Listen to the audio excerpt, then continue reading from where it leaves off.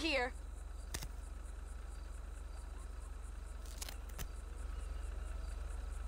Oh, thank God. I thought I was dead for sure. I didn't even know where the hell we are. You couldn't give me a ride, could you? No, you can walk. Only kidding. Too soon? Come on.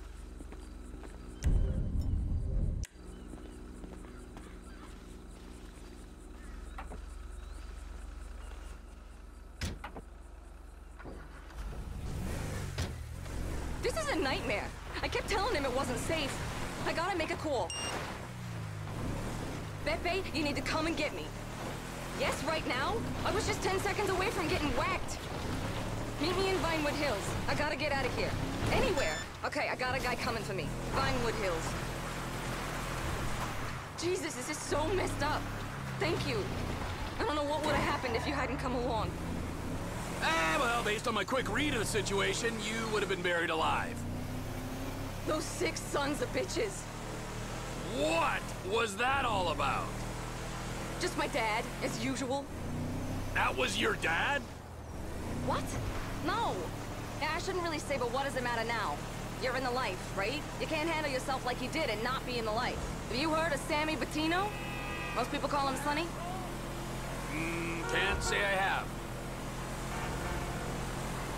The Gambetti family?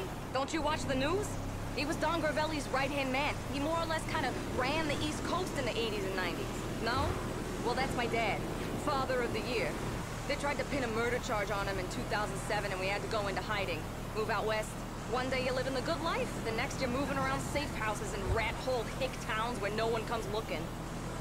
And, your friends back there?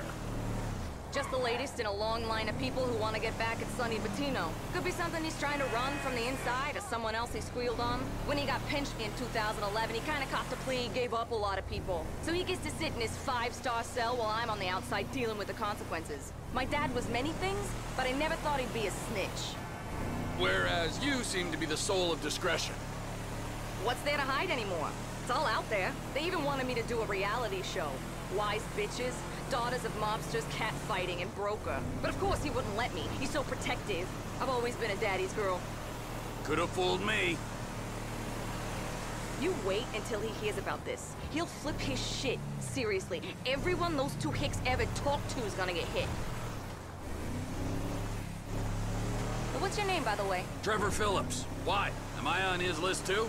That would seem on the unfair side. No, he's gonna want to know who saved my life.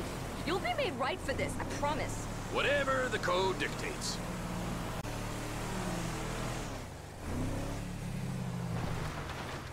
That's my guy. Thank you again. I won't forget this.